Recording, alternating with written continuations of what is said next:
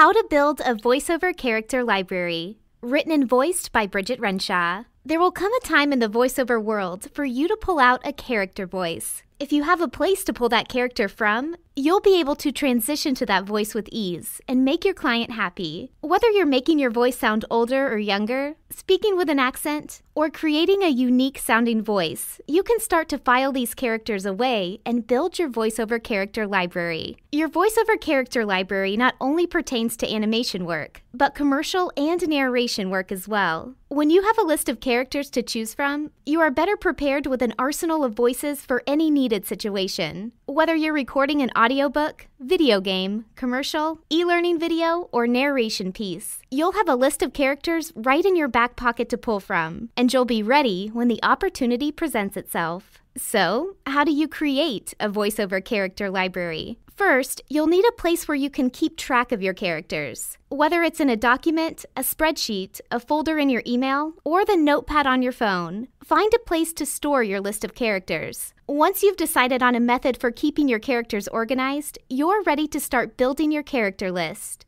There are many ways to create character voices, even if you've never done so before. Here are some various ingredients that you can play with when cooking up your character voices. Using this list, you can create a multitude of characters. Timing. How fast or slow does your character talk? Pitch or intonation. The rise and fall of your voice when speaking. Inflection. The stressing of certain words or the pattern of pitch variation. Imitation. Characterizing your voice so that it sounds like a specific type of person. This could be a celebrity, someone you know, or just someone you hear when you're walking down the street. Texture. Does your character have a smooth, sultry voice, or is it more gravelly? You can also add more to your character with textures, like breathy, nasally, guttural, hoarse, etc. Volume and tone. Does your character speak softly or loudly? Do they carry a sharp tone, friendly tone, or bored tone? Play around with what volume and tone works best for the character you're trying to represent.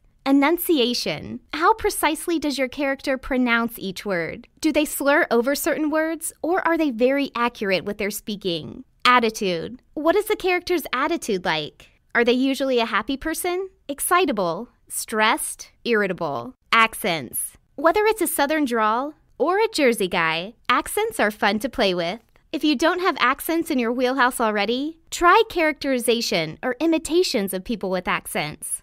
Create names for your characters and write down the traits that are unique to them. Naming them will help you remember who they are so you can go back to them easily. You can use descriptive names like Valley Girl, or you can give your characters specific names. If you have multiple Southern accents, for example, like Deep South, a country hillbilly, and a Southern belle, you can name them Dixie, Mary Sue, and Caroline, for example.